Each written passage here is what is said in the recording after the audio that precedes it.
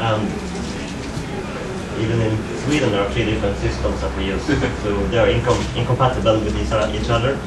And Europe is even worse, there are even more incompatibility. And also, unfortunately, in Sweden, all of them are proprietary and also doesn't work on all, for example, 64-bit platforms. And okay, yes. This okay, so we have 3 different EID systems in Sweden. Fribid, which is a free software project that I'm involved in. It implements the bank ID system and solves this problem as well. Okay, so this is this list is also not exhaustive. There are much more systems in Europe, and many of them are proprietary. We have a lot of work to do, we could say. Okay, third bank ID, physical ID, just a certificate. It can be a soft token and it can also be a smart card. This is unlike most other systems. Most people don't use soft tokens for electronic ID, but in Sweden we do that actually.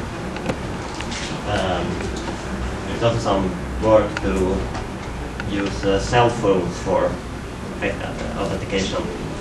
We use a SIM card can work as a key store. Okay, so Fribid, as the official software, is proprietary. Fribid is reverse engineered. It's been 1 year since the public release, so it's quite unstable and alpha. Most features are there, but some stuff like, for example, enrollment is not implemented yet. We have soft tokens and smart cards. And smart cards is what is done through OpenSE, but you can actually use anything as PKC 11. Technical information. Fribid, we can even see that's something really special about that. We use, because the security library, crypto library, we used OpenSSL. In the beginning we used NSS actually, but we found that was too centric. It had a database oriented model where it's hard to use tokens that are separate from the database. For example, they are on a file or on a USB stick or something. So we decided to go for OpenSSL instead. Of course, OpenSE for smart card support works pretty well. We also used Fribid. It's a browser plugin. We use the Netscape plugin API. It's a really old API from Netscape time. It works in pretty much all browsers except Internet Explorer. So, because the signature, the way you get a signature from the bank ID software, it's really simple. You send here. You send a nonce value and some text you want to design it to the plugin, and then you call a function on it, and first you get a confirmation window where you can see the message you want to sign, and you can also say a password, you can select your token to use, and so on. So when this is done, you get an XML signature. You can see you have this data here, status going through. And also you have some extra information here about the domain name and IP address, which is probably there to prevent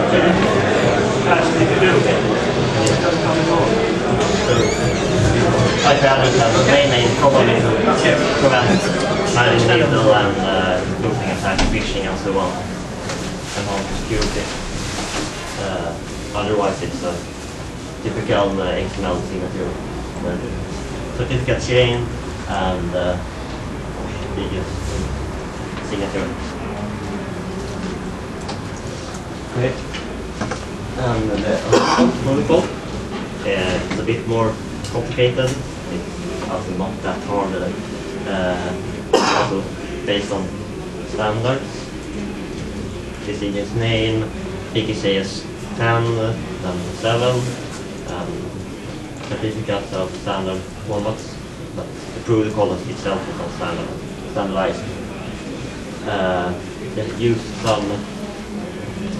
some extensions to these protocols. They are not the true standards, and that has made it slightly harder to implement in OpenSSL and so on. Because we need to create ASN. It is quite technical, but we needed to create ASN1 objects and so on for special data structures. Okay. So there are a few difficulties.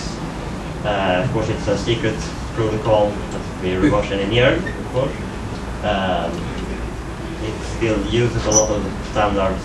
The XML, G-SIG, BGT standard, or usual stuff like GSM1, PKCS7 and so on. And one problem here is that the server-side software is not publicity available. So testing your software, and there are also, to make it even harder, there are also different implementations. So you better be completely generating completely the same output, make everything 100% compatible. Also, of course, as we deal with legally finding signatures, the only way to test things is to actually sign things. That makes debugging and testing a bit harder. Because sometimes, okay, there was a bug on a page when you register a new business, and okay, that's obviously something that's hard to like test yourself, because when you need to register a business, and this is also how many businesses do you have now? Yeah. And we also, there was also, as I told you, we used MSS initially. Sorry, I don't know if I should be interrupting you, but we say secret protocol. Who controls that protocol? So this is it's like a corporation of the Swedish banks. They have formed an organization that owns created their own. But they won't tell you. So Okay. Even if you sign an NDA? I don't know. No. I don't think so. They have their own client, so they want to control everything. Oh dear. Yeah. Another very minor annoyance.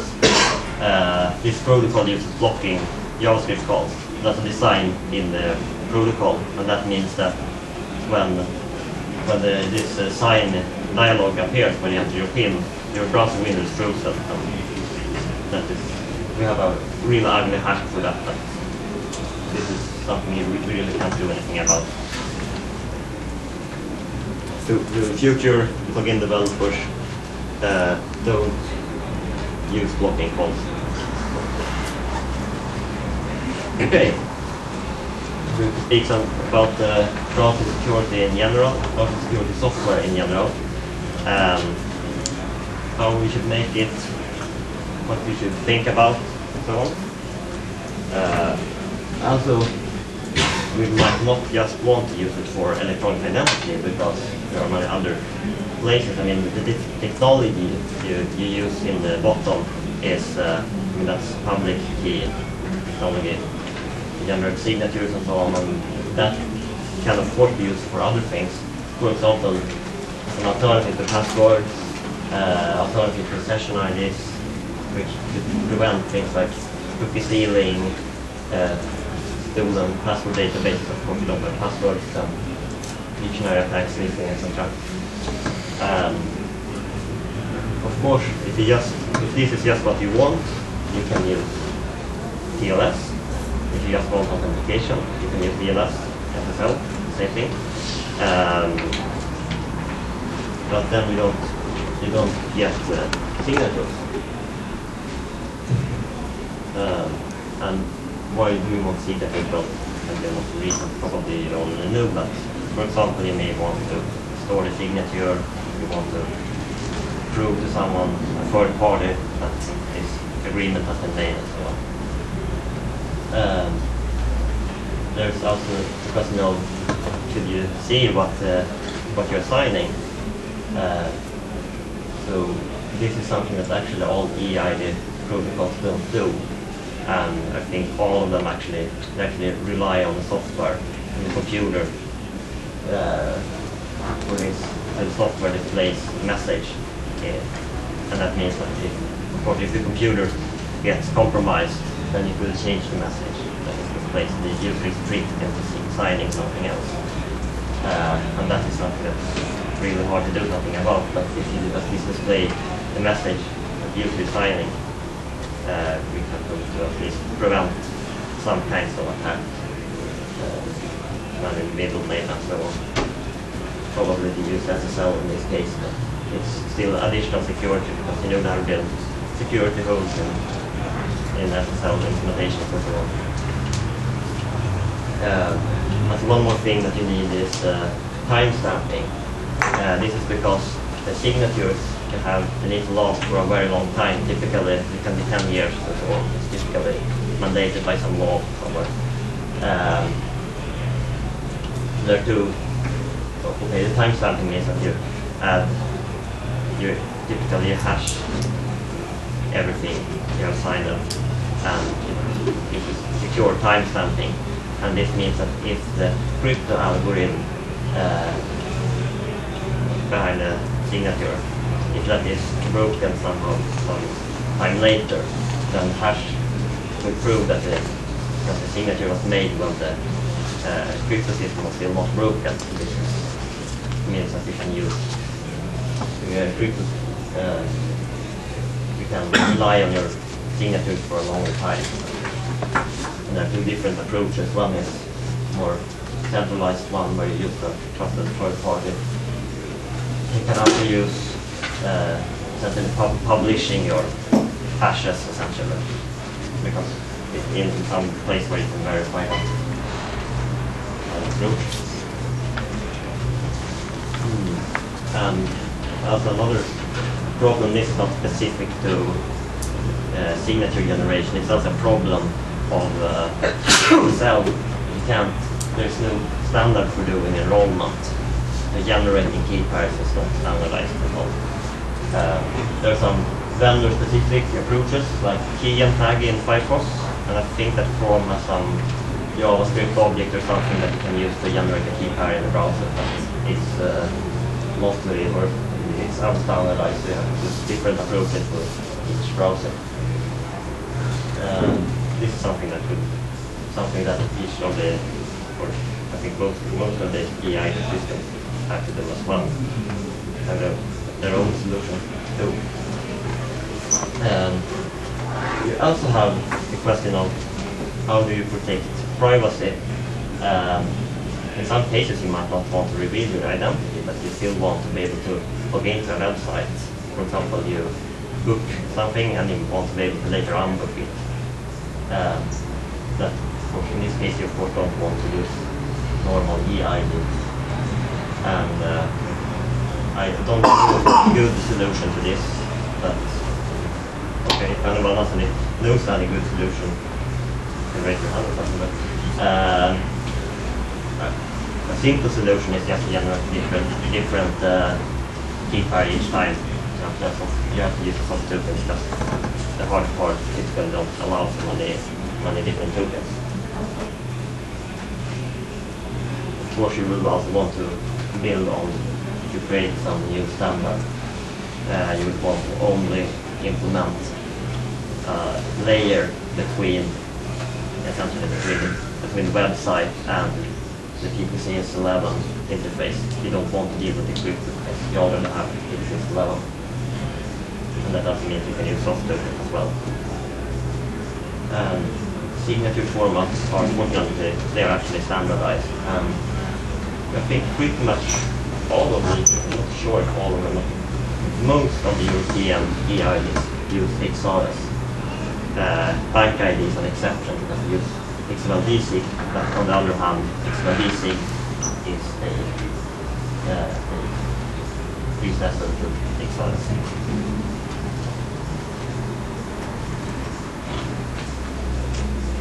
Okay. So here are some different existing different software and also standards that are, or specifications that are in progress, but they don't have implementations yet. For example, we have different EIDs, Fribid, SVID software. We also have the WASP project, which is it's not implemented yet. The implementation, but there is a specification. I think it's Anders, do you have any comments? Anders, do you have any comments on the WASP? On the WASP? Yes. It's something I started a few years ago. It's a suggestion for a signature in browser. Okay. Another signature in browser specification. There are also some, just for reference, SSL and TLS here. So there's also a project called GPG Alt. That's authentication only, but that's GPG. Keys can be used for signing as well. You could extend it. And probably this list is not exhaustive, or I know it's not exhaustive. So I think we were actually finished before time. I don't know. Very well. That was good, okay. So I made a tiny URL link. This is a link to the Fribid wiki. So with links to different standards and these different projects and different related things. Okay. Okay, questions? Okay.